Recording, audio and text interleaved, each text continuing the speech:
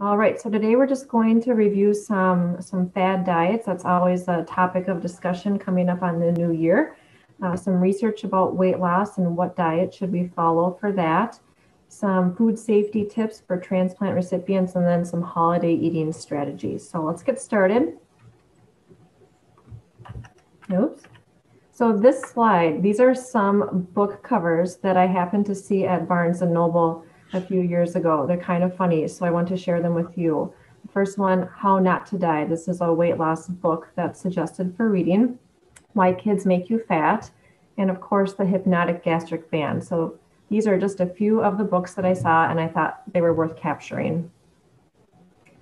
So some common fad diets, the blood type diet, eating a certain type of eating pattern, diet based on your blood type. The 5-bite diet, which allows you to eat 5 bites of any food. That's all the instruction they give you. Cabbage soup diet, that one we've heard about before. Same with the master cleanse or lemonade diet, where you mix lemonade, maple syrup, and some different spices, and you drink that for a while. Baby food diet, enough said. So you get a jar of baby food, how appealing, right? Sleeping Beauty, this is one of my favorites. So the premise behind this one is that you take sleeping pills so you're asleep more than you're awake to prevent you from eating because you're sleeping. But you see here, she slept when she was eating. I guess that's an actual condition where people sleep eat and they don't even realize it till they wake up with crumbs in their bed. Okay, this one is the HCG or pregnancy hormone diet. So this involves taking an injection of the pregnancy hormone HCG in addition to following only 500 calories per day. So by default, you'll lose weight just from the calorie restriction, but interesting that you are injecting yourself with this hormone that pregnant people have. And then this slide is just an overview. Weight loss pills, cleanses, different diet fads. I mean, there's so many out there nowadays. I want to put focus on the top middle one, the Garcinia cambogia supplement. So this one I like to talk about. This was promoted by Dr. Oz maybe 4 or 5 years ago as a weight loss supplement. And this one here is 100% pure supplement, but it's found mixed into a lot of different supplements in smaller amounts. Sometimes even in like a protein powder, it can be really anywhere. So this one, really does it work? Probably not, because we haven't heard of a cure-all, magic pill for what weight loss or diet. But then my transplant hat goes on, because for anyone who's had a transplant, we advise against taking a herbal type of supplements, and this falls into that category. Herbal supplements could increase the risk for rejection of your organ based on they interact with your transplant medications. An interesting story, actually, I was seeing a patient for a liver transplant evaluation. She needed a liver transplant because she took the supplement and it caused liver failure. So kind of a double-edged thing. Weight loss, it's questionable. Does it really work? And number two, the risk you take having medications that you're taking for transplant. Okay, so today we're going to talk about some diet trends, which ones to consider and which ones to ditch. What does the research say about weight loss? Food safety, especially in terms of, if you're a transplant recipient, and some holiday eating strategies. So I want to start off with the definition of diet. So a lot of people have their own thoughts about what this word means, some positive, some neutral, and some negative explanations for the word diet. I throw this word around a lot, just talking about what kind of diet do you follow? Do you follow any special diets? Just meaning, do you eat any certain way, or tell me more about that. But it is defined as the kind of foods that a person eats or an animal or community habitually eats. So diet should not translate to restriction or cutting out entire food groups. But over time, the word diet has come to mean eating in smaller quantities or cutting out whole food groups.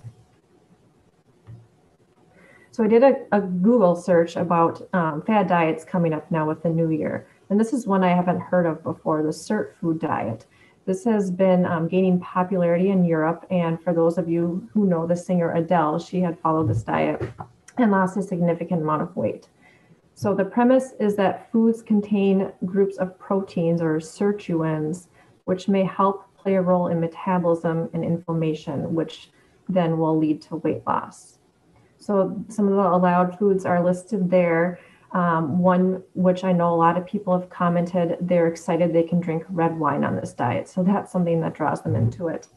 But it's important to note the initial phase of this diet includes liquid diet. So you're just drinking beverages for the first part and restricting calories. So that's what's seeming to cause weight loss. Okay, another very popular diet that we've all heard about is the ketogenic diet. This has been around for quite a few years now as a weight loss diet, but it has only been proven evidence-based for people with epilepsy or seizures. So this type of diet or macronutrient composition has been proven to help people with epilepsy, but people are now using it as weight loss. So a ketogenic diet is not the same as a low carb diet. So the difference is the keto diet requires very specific counting of what you eat. So the percentages are listed there. 75 to 80% of calories come from fat. So that's like butter, oil, avocado, bacon grease, things like that is most of your diet. Then 5% of calories are from carbs, which, as we know, are in so many foods. For one example, an apple on this diet has too many carbs, so you can't even have one apple per day. That would put you out of ketosis, out of the restrictions or allowances for the diet. And then like a normal amount of protein. So really the premise is your body is no longer using carbs, which most of us, that's how our body's burning energy. And we're restricting that and using fat to burn up your fat stores. So overall, it's pretty difficult to maintain. I've seen a few people maintain it maybe for 3 to 6 months, but average my patients I see 1 to 2 months just because it's hard to maintain. Fruit and vegetable intake is pretty limited as well. Another common one I have been hearing about lately is the alkaline diet, especially in my patients who have chronic kidney disease, but it's becoming more of a buzzword around just the general population anyway. So the theory for the alkaline diet is that some food like meat, wheat, refined sugar, and processed foods cause your body to produce acid, which is not good, especially for some medical conditions. So the premise is to consume more alkaline foods to alter your body's pH. So those foods are like fruits and veggies, nuts and seeds. So in general, the diet focuses on eating, less processed foods, more fresh foods, which is good for anyone. But it's important to note if you're following this diet to change your blood pH to affect your metabolic or medical state, that's not going to happen. Your pH is tightly regulated by your body. Diet can't change that. So some diets to consider. These are a few that have been around for a few years that have been, successful with weight loss in a lot of people that I've seen.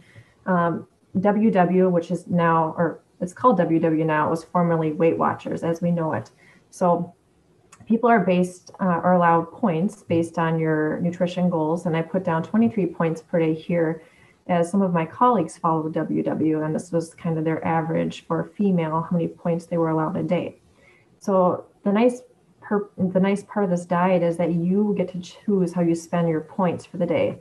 So foods up here like salmon, chicken, fruits and veggies have 0 to very few points, maybe 2 or 3, something like that. But you see a small blizzard at Dairy Queen is 29 points. So that puts you over your day right there. So basically you can choose how you spend your points, and that gives you the control and the power, which is desirable. This is the DASH diet. You probably have heard of this. The dietary approach is to stop hypertension.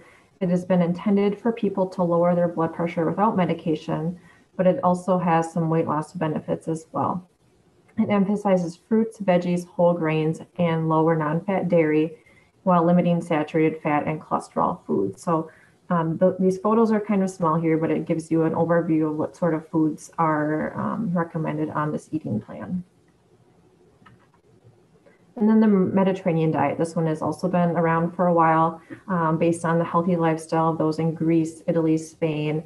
And it talks about including healthy fats, avocado, olive oil, nuts, things like that, fish, limiting red meat, limiting cheese, eating lots of vegetables. All right. So just a quick recap of what we talked about. I actually, as a dietitian, am curious about these different eating patterns. So a few years back, I tried vegan first for January a few years ago to see if I could make it a whole month with my husband, and that was tough. And then I also tried the keto diet a few summers ago, and I only lasted 2.5 weeks. So that was really tough. I felt very restricted. You know, it was very different from the way I'm used to eating. It was kind of fun at the beginning, but you know, it was such a change that it wasn't maintainable for me, and I couldn't keep up with it. In general, diets, if you try to follow a restrictive diet, they're pretty hard to follow for most people. That sense of restriction is not easy to follow long term, and people often go back to their old patterns. Some people the restrictions work really well for, but not most people. So, what I recommend if you're looking at a certain diet, like keto diet or something else like that, maybe consider one or two aspects of a diet you're interested in that you could incorporate into your daily life. Like for the vegan diet for me, now I make some vegetarian or vegan recipes with lentils or other things like that once in a while, but I just incorporate a few things into my daily routine as opposed to all or nothing approach. Katie, could I ask? I know those are, let's say, tough to be compliant to oftentimes. Um, when we'll just use, vegan or keto as two examples. But and maybe this is a precursor for your next section, but how about those as they relate from a safety perspective, uh, with those and maybe some of the others as well? Good question. So vegan, I don't see any concerns with the keto diet that has been brought up to me by different physicians about safety, most often in terms of kidney disease or kidney donors, because of the change in the protein a little bit or the higher fat. People with high cholesterol ask, "Can I do this diet safely?" We usually say no. You know, it's so extreme. We just don't want to tax any system of your body too much. So the general consensus I give is no for keto. Okay. Mm. And, really, if we look at this, knowing our population well, the transplant and LVAD population, uh, so many of us are challenged with kidney function, whether initially as part of transplant or down the road, because those can decrease over time. And the question becomes, and I apologize for, as we all know what it's like to work from home these days with pets, but what are there aspects in some of those that we should also be careful for because they could be detrimental to our kidneys, knowing that we need to kind of collectively look out for those as well. The only comment I could make is if people are trying to follow a lower carb diet, which I think is actually helpful for weight loss in a lot of people, not the same as the keto diet, but a diet which includes, lots of vegetables, a good amount of protein, just in general, less rice, potatoes, sweets, sugary drinks. So just that loose general restriction of lower carb, people are trying to eat more protein to make up for that. So too much protein, whether it's from foods or like a protein drink or supplements, can stress your kidneys. So that's something to ask your team about. What's the right amount of protein based on your kidney function? Yeah, I think, and in fact, one thing that it's a, there's a lot, there's with my own history, I know there's several do's and don'ts there, and there is a difference between a plant-based protein and an animal-based protein. Is that correct? You're right. You're right. That goes into more detail. In general, the type of protein does make a difference, but the amount also. It's kind of twofold there. Yeah, Hmm. great. Good to Yeah. know. Yeah. Okay, thank you. Okay. So, what does the research say? And we're just going to look at a few different articles. You'll notice they are 10, 15 years old, but they still have good points, and not much has changed in terms of research on weight loss. So an article in the New England Journal of Medicine from 2009 looked at 4 different diet macronutrient compositions. So low fat average protein, low fat high protein, high fat average protein, and high fat high protein. All diets included a 750 calorie per day deficit, and all diets were equally successful in promoting weight loss, but after 12 months, all groups slowly regained. Then a 2005 study in the International Journal of Obesity found that both diet, which they define here as calorie restriction in general, and exercise produce greater weight loss than just diet alone. 2008 New England Journal of Medicine looked at 3 eating styles: low-fat diet with a calorie restriction, Mediterranean diet with calorie restriction, and a low-carb diet without calorie restriction. All groups lost weight, but the weight loss was greater in the low-carb and Mediterranean groups. The last study that I looked at was in the American Journal of Clinical Nutrition in 2005, found that 20% of people who lose weight are successful at maintaining their weight loss after 1 year. So a lot of people, end up regaining their weight. So the people that were able to maintain their weight after the year, they reported a lot of exercise, 1 hour per day. They didn't really say what kind of exercise, what intensity, a low calorie, low fat diet, having breakfast, watching their weight or weighing themselves regularly, and then also being consistent on the weekdays and the weekends. So overall, these studies looked at a lot of different eating patterns or diets, but really the consensus or the conclusion I make from this, one size does not fit all. So there's a lot of diet trends out there or suggestions on how to lose weight or be healthier, and what may work for one person may not work for another person. There's a lot of factors we don't quite understand that play into a weight loss or maintaining weight. So that's all I have to say about that. That it's not conclusive. Okay, so the next section, I want to touch a bit on food safety. This is for transplant recipients because of the immunosuppression medication. So as we know that transplant recipients are immunocompromised, immunosuppressed, which means you're at an increased risk for foodborne illness. So someone who's had a transplant is 15 to 20% more susceptible to getting food poisoning than the general population. And 18% of transplant recipients had a documented episode of foodborne illness within 5 years of transplant. So that's only documented illnesses. Some people end up in the hospital because the symptoms are so severe. Other people don't document it at all, and they recover on their own. Katie, I'll let to share with everybody. That's a real thing. Having gotten it myself, you can put me in that statistic. And I thought I was at a safe restaurant and everything. And, I actually had a similar dish that other people had, and I was the only person sick. There you go. That's exactly what I say to people all the time is you may eat the same thing as your friend or colleague, and they may be fine because their immune system can fight it off, but you may not be, and you may get sick. You're more vulnerable to that. So great example. And there's only so much we can do, really. We educate a lot about food safety after transplant, high-risk foods, things to not do, but really we can't control everything. Some things may still happen, but we can do the best we can. So thinking about the holiday season, I want to give a few examples, some tips about food safety. So this is a picture of raw cheese. So I'm thinking about like cheese platters and cheese spreads and things like that.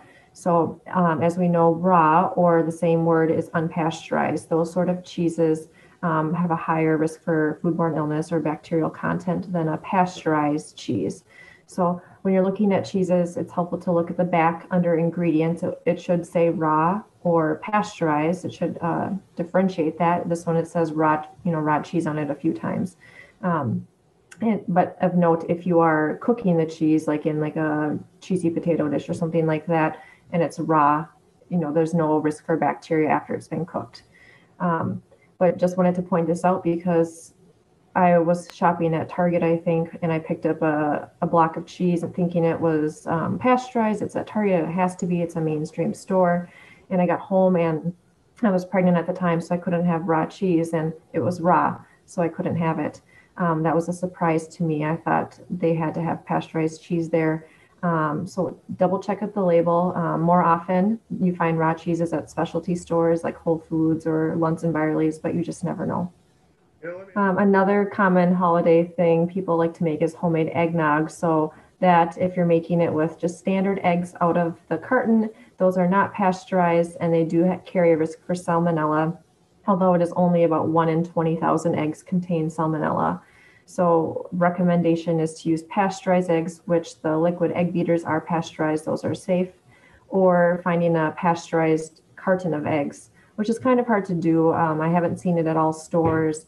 Um, you have to look on the label. If it doesn't say anything, it's not pasteurized. And of note, organic or free range does not mean the same as pasteurized. So those still carry a bacterial risk as well. And then another thing, pickled herring, that's something that's not cooked. It is cured and brined with salt. So again, a higher risk food that I think of around the holidays. Okay, so this is more about food safety. The furthest point on the left is talking about washing meat and poultry. So some people do that, but it is not advised due to risk for cross-contamination. And there was a USDA study asking people, well, why do you wash your meat? 30% said it was to remove slime or something else on the meat. 28% said habit. 19% said family routine. And another 19% to remove germs or some bacteria. But they did look at results of bacteria after cooking chicken thighs and then making a salad. So 60% of people still had bacteria in their sink after washing chicken in the sink to remove something from it. 14% still had bacteria after they attempted to sanitize, which is pretty interesting to me. And then there was somehow some contamination of lettuce in a quarter of the people. All right, so just some other tidbits. So produce, okay to just wash with water. You don't need to use detergent or any special vinegar washes or anything else that has been advertised to clean produce. Water is just fine. In fact, detergent could be harmful in the fact if it penetrates like an apple or something like that, the chemicals or the detergent can get inside, which you can consume. so Katie, can I ask on that note?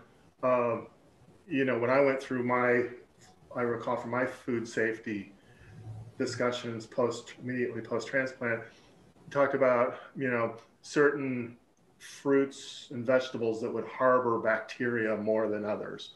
I think the most notorious was probably strawberries, from what I recall, and perhaps you can list. I'm sure there's a few to be especially careful of. And I remember right after transplant that at least my takeaway was, just stay away from some of that stuff at least immediately, but then down the road it was okay. Uh, but back to this washing, and I think we'd appreciate your commentary on what I just mentioned. So it's a two-parter. What are your thoughts about that? The second is, I'll be candid. I'm still leery about having raw strawberries, fresh strawberries, just because of the bacteria potential within the pits. And is running tap water enough, or is that something that I should have justification for being a little leery about? What's your thoughts on that kind of whole area there? Right. So I'm not quite sure. Are you, the way you phrased the first part made me think of like the Dirty Dozen, which is an organic versus conventional type thing. So you're right, like berries and foods like that with like no skin or any type of barrier could have pesticides or something like that if they're conventionally grown. Whereas like a banana, you don't need to worry about it really because you're peeling it anyway, and you're not eating that outer part. So that's looking at pesticides, not necessarily bacteria. I do hear some of my patients, they come into their transplant eval and they've heard from, I'm not quite sure what the source is, but they've heard, oh, I can't have fruits and veggies after transplant. I'm not quite sure where that's coming from. You're right. So the question is running tap water enough? And I'm on a listserv for transplant dietitians across the country, and this has come up a few times. People are asking the same question as you. Can I just do running tap water? That's what's recommended, but it doesn't seem like it's enough. And that's what everyone is recommending, just tap water. Still, again, there's things out of our control, like all the lettuce E. coli outbreaks. I mean, that's a risk people are taking. Even if we do the best, there's still that chance of E. coli, or, there's melons that have outbreaks, different things like that. So I usually recommend it's okay to have fruits and vegetables, but if you don't feel comfortable, or there's a recent outbreak, of course, that makes sense.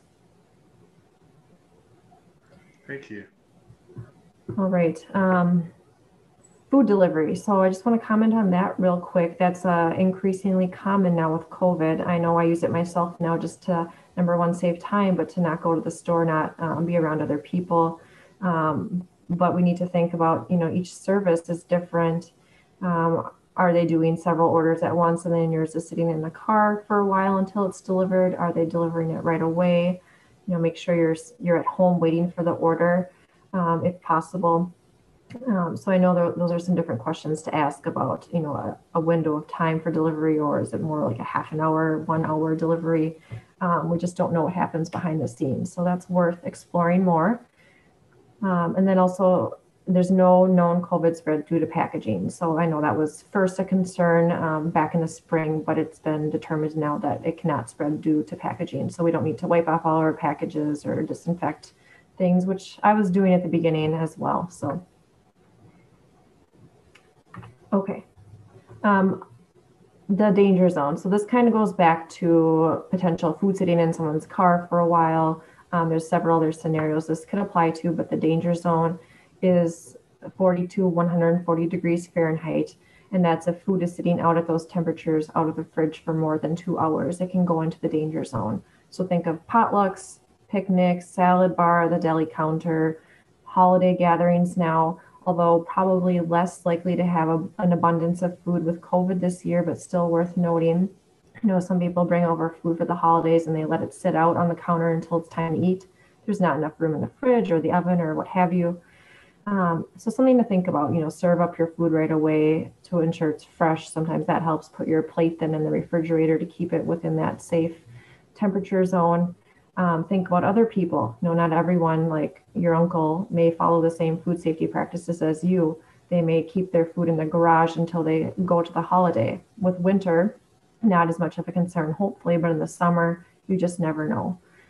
So think about putting hot or cold packs in your food, doing the best you can with a group of people. Katie, could I ask you a question back on your previous topic? So you mentioned delivery. How about takeout? Yeah, yep. So takeout, again, hopefully it is cooked fresh, and not sitting around for a while. In general, for after transplant, the main ticket items to avoid is a buffet or salad bar, deli counter, things that we know are probably sitting out, and are they regulated like they should be? Not always. Whereas buffet, people say, we'll just go right in the morning, it's fresh then. Well, not always. Maybe they mix it with the food the night before. I've heard of that happening too. You just never know. But takeout or like sit down restaurants, theoretically that should be a little safer. Never say never, but usually I'm fine recommending takeout or sit down restaurants. If you have special needs, you can always ask them questions about how long if it's sitting out before you pick it up, things like that. Right. Okay, so on to the final topic about holiday eating strategies. So this is geared mostly towards sodium, which applies, of course, to the heart population, but also for those who have kidney issues or kidney dysfunction of any kind. So sodium, our favorite topic, of course, everyone loves to talk about sodium. But there was an article in 2019 that talked about excessive salt consumption, that it may only be one factor in triggering acute post-holiday heart failure. And other factors were nutritional as well, including overeating, drinking too much alcohol, emotional stressors, not exercising, and then not going to the doctors regularly, postponing those visits. This article noted an increase in heart failure admissions immediately following the holidays. So interesting fact that I learned there. This is from the Tufts University. I'm sorry. Yeah, no, go ahead. Yep, no problem. On the salt and sodium notion, those that have an LVAD and those of us who previously had severe heart failure, um, we're always instructed to have what I'll call a very low sodium diet. Uh, those post-transplant, would you call that a very low sodium diet or just a low sodium diet? You know, understanding there's degrees, or is it something that, well, we don't even have to be that mindful for, you know, so kind of think of it maybe like in the thirds there in three categories. What's your point of view on kind of that progression? Right. So pre-transplant or people on a low sodium diet, I recommend as a low sodium diet 1,500 to 2,000 milligrams per day. And I know some people would argue lower than that.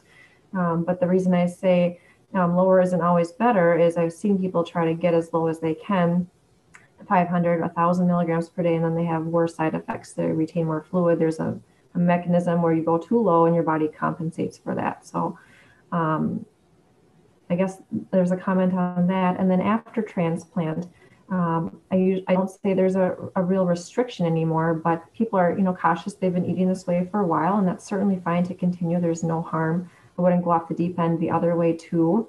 I don't really give specific numbers, but an average person, like myself or someone without needing to follow a sodium restriction, 3,000 milligrams per day is fine. So unless your physician were to recommend something lower for another reason, that's pretty standard after transplant. So Thanksgiving and Christmas meals, interesting. They can total like 3,000 to 4,500 calories per day. And there's a wide range here in calories based on alcohol consumption and portion size. Those play into calories adding up much quicker. From Thanksgiving through New Year's, a typical American adult has 550 extra calories a day, mostly from starches and meats, which contribute to 5 to 8 pound weight gain. So there's really a perfect storm here going on with high calorie, low fiber food, which contributes to eating more before you feel full. A lot of people tend to give up or resign their typical eating patterns during the 6-week time. Splurging, thinking I earned it. This is a great time. Let's just take a little bit of a break.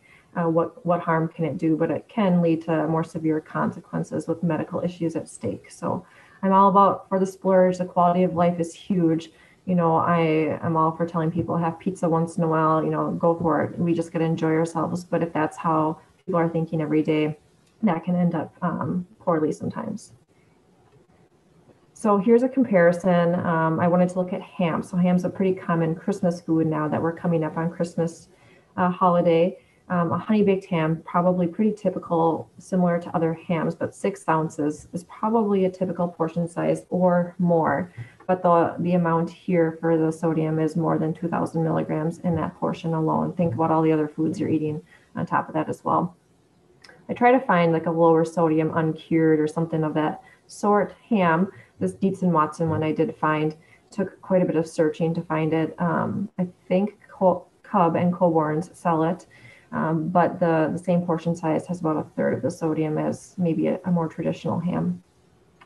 So that's Katie, just while we're continue to talk about sodium. One question came up along the lines: someone who might be pre-LVAD with heart failure, post-LVAD, does it change at all due to a heart pump?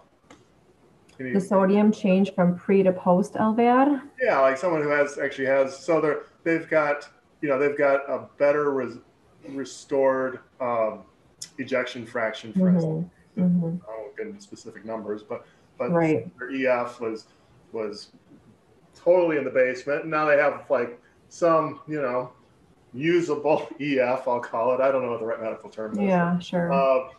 Sodium, the view on sodium, any different across that? No, I pretty much stick with roughly around the same amount, whether it's for an LVAD, pre-LVAD versus post or waiting for a transplant, all within around 2,000 milligrams per day, give or take a little bit. All right, thank you. Some other higher sodium items to look at for the holiday. Deli meat sandwiches, finger sandwiches for like appetizer spread or, an hors d'oeuvre platter. Salted nuts, other condiment or snacky items like pickles or olives are pretty salty, of course.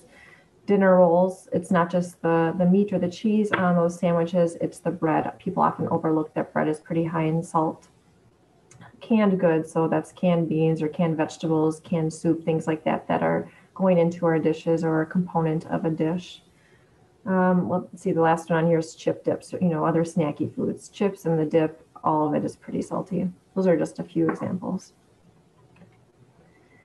Overall tips to reduce the sodium, of course, the seasonings, we all know this, using a low or no sodium seasoning. Mrs. Dash, Penzeys, Tastefully Simple have some good blends that have no sodium, a wider variety. Of course, just using different herbs on its own too. And then there's the question of salt substitutes, which people often ask about. That would be like Morton light salt or new salt, no salt. They're white particles. It still looks like salt, but they take the salt out and put potassium in to kind of retain the same flavor profile. And those are generally okay for people unless your kidneys are compromised, especially if you have a high blood potassium level, that can make it worse. That's more an individualized scenario there. We talked about the ham and the sodium already in the ham, but people sometimes add extra glazes on top, which could compound the sodium, of course. So try to think of a way to reduce the sodium in the glaze. So a common one is glazing your ham with brown sugar and orange or pineapple juice for like a sweet and salty tang there.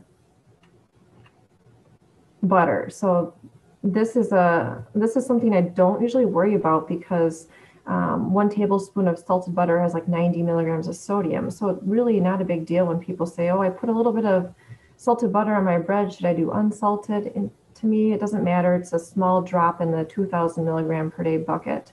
But when you're cooking with it on the holidays, that's something to reconsider. Putting a stick or two in mashed potatoes. I put a stick of butter in my mashed potatoes for 4 people. So imagine like double that amount or 10 people.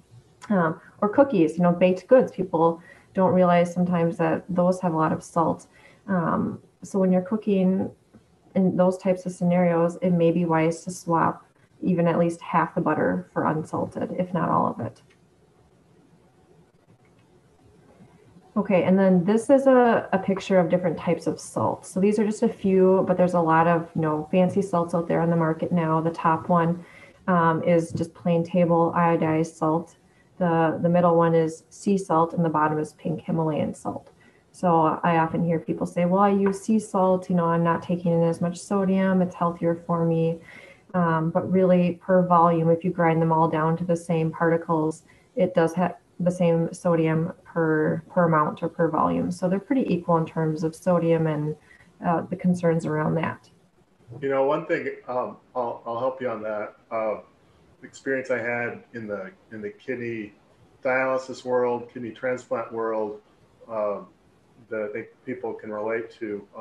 I met some people there, and by people I mean this was a trend that they were dealing with in that world.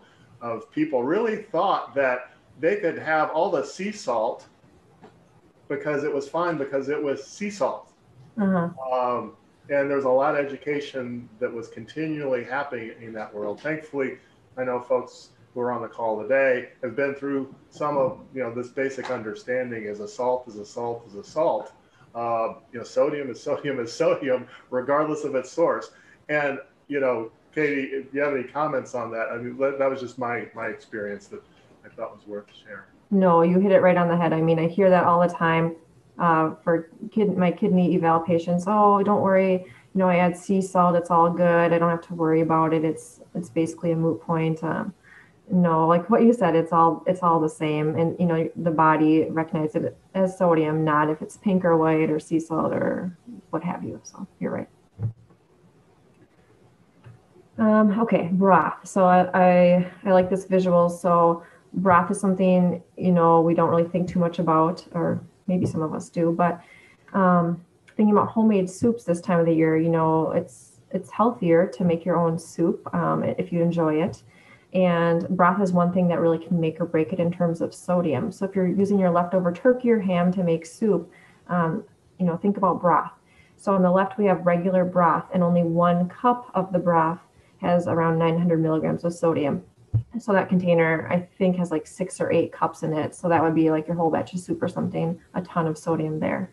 Then the middle one is like a reduced sodium, still really salty though, at over 500 milligrams per cup.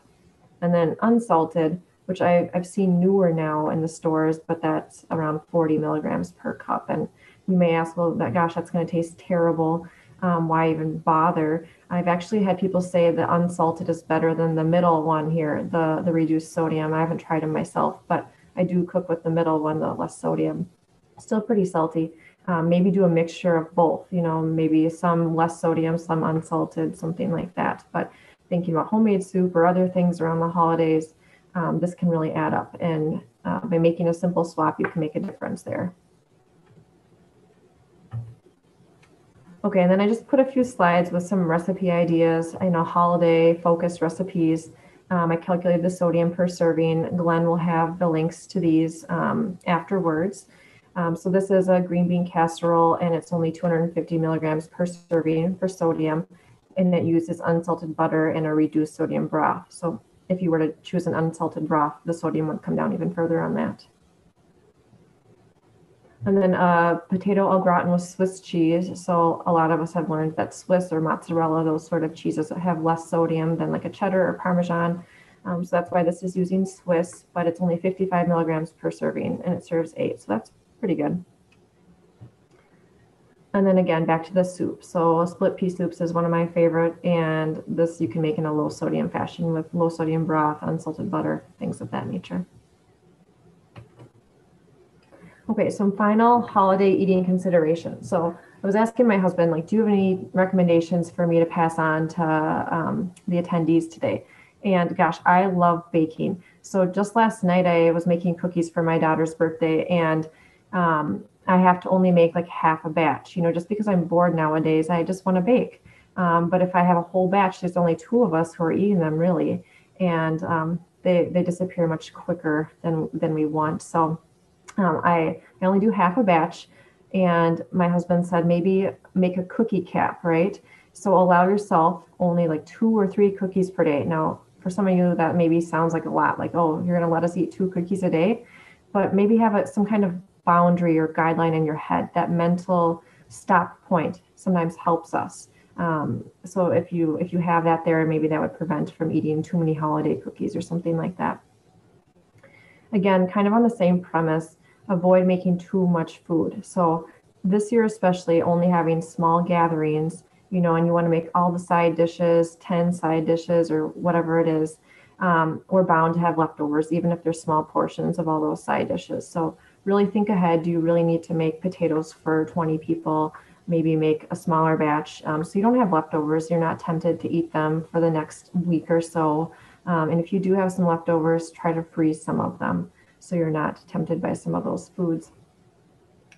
Again, I'm all about the splurge. We got to enjoy our holiday time, but instead of the 6-week splurge that can end kind of poorly, like we learned earlier, maybe limit it to a few days over the holiday season. Maybe Christmas, another day here and there, maybe 3 to 5 days total. But maybe once you're done with that day, then reset the next day, limit it to just 1 day. And then I just threw in here, take a walk over the holidays. This has been a family tradition of mine. After a normal Thanksgiving, before dessert, my whole extended family of like 30 people would go walk around outside in St. Cloud in the snowy, icy streets. It wasn't very fun, but we did it anyway. And now I think that's probably a good idea. Or Christmas morning, it's just something to get out and do some exercise. So this photo here on the left is of me and my dog, Bob Barker. We went on a walk on Christmas in the snow a few years back. He loves it, but it's just something to break up the day. Katie, those are great. I think that you could have actually, actually even used the name pandemic eating considerations. There you go. Right? Yep. Boy, we should have had you back in June when we were wondering what we were doing, huh? Yeah, I'm still trying to figure that out. Yeah. I think we all are. Yeah. Okay. So this quote I found, and I kind of liked it. The best way to prevent post-holiday remorse is develop strategies ahead of time to prevent overconsumption. So thinking ahead, we are able to take control of both the food, what we're making, and the environment. So kind of touch on those things already, but that's one thing. And all this stuff we can't control right now, whether it's medical things or the world pandemic. There's a lot going on out of our control, and some people find it helpful to know what you're putting in your body. You can control. Maybe we don't need to control it 100% of the time, but maybe 75% of the time. Something like that is something to think about. Looking ahead at New Year's resolutions. So we all need a reset. We are all looking forward to 2021. People often like to do New Year's resolutions to get a jump start on the new year, which is great.